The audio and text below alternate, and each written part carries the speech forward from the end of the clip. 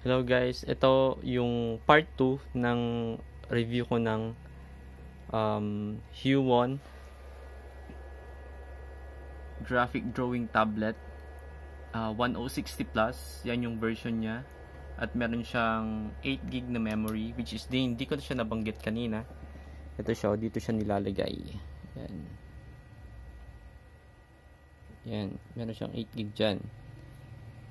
Then i-review ko tong itong pen kung paano siya. So meron siyang takip.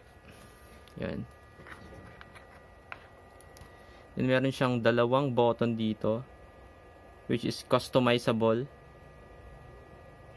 Ito nilagay ko is undo and redo. So ito pala yung software, yung driver niya pag na-install nyo na. So, paano ko siya kinostomize? Kinostomize ko siya, punta ko sa digital pen.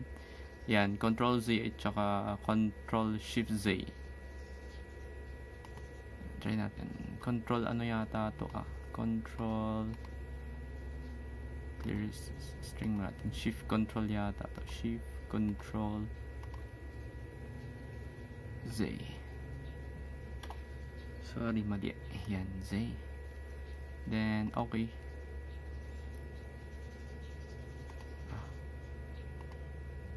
Nagkamali tayo dun. Z lang. Z.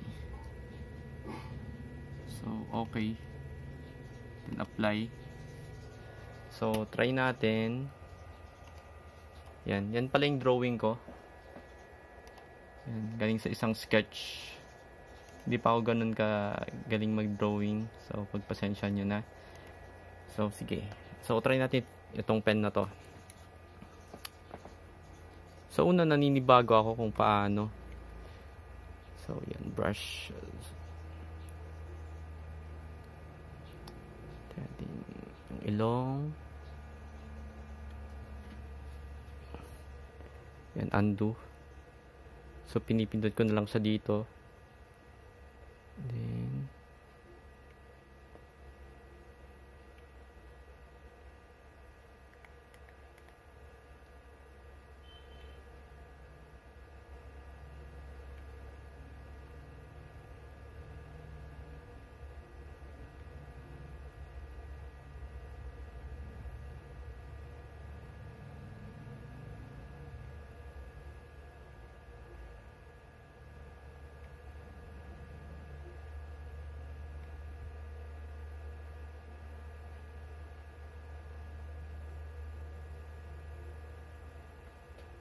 yan.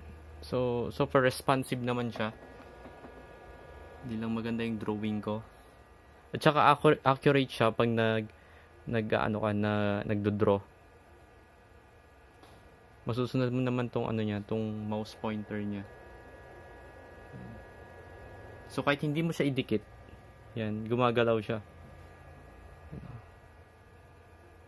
Yan, hindi siya nakadikit niyan. Pero gumagalaw.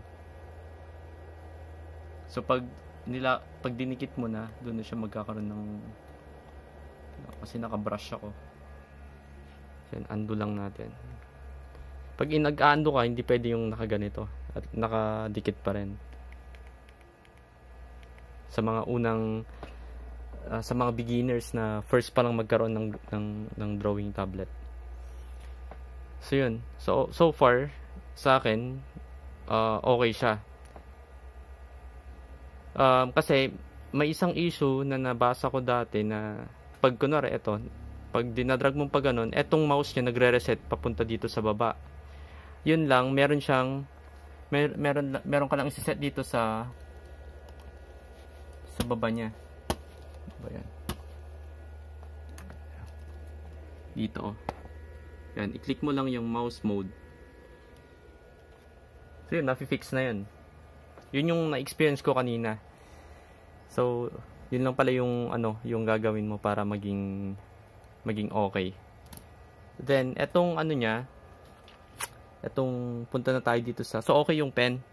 So, dito sa drawing tablet mismo, pwede kang mag-custom dito ng mga keys. So pag nagpipindot ka dito, yan, umiilaw siya.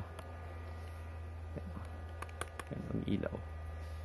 So customizable tong 12 na to. So ang settings na ginawa ko is, yan, punta lang kayo dito sa press keys. So escape, enter, yung zoom in, zoom out, yung brush ko, yung fit to screen, yung canvas, then pan para madrag mo siya. Yan, control save. Naglagay pa rin ako ng control save kasi minsan nasasanay rin pa rin ako na hindi maiwasan na pipindot ka pa rin. So yan, nilagyan ko siya. Yan, so shift control V at saka A para dito sa ano niya, para sa dalawang shortcut na to. So yun, tapos digital pen, pwede nyo i-customize yan. Work area is ginawa ko lang siyang, yan, tatlo kasing monitor ko. So sa display 3 dito yon. So dyan ako nag-edit. Then halos wala ka namang gagalawing settings yan. Tapos yun lang, apply. Yan, tapos okay mo. Pwede mo ring i-save yung settings mo na to. Yan, export mo lang. Tapos i-load mo siya uli kung gusto mong mag-default setting. Tapos kung gusto mong bumalik doon, yan, import mo lang. Then okay, yun. So eto, so far ginamit ko na siya ng mga more than an hour. Sabi ko okay naman, responsive. Yung build quality, nito is okay na okay. And makita mo lang yung mga fingerprints. Mga fingerprints yan.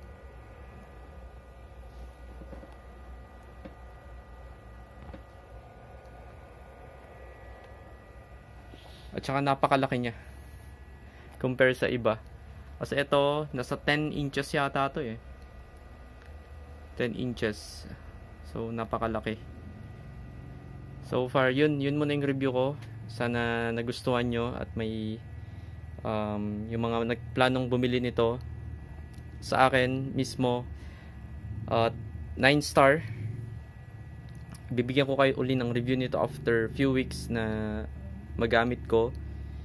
And sana nakatulong. So don't forget to like and subscribe. Thank you.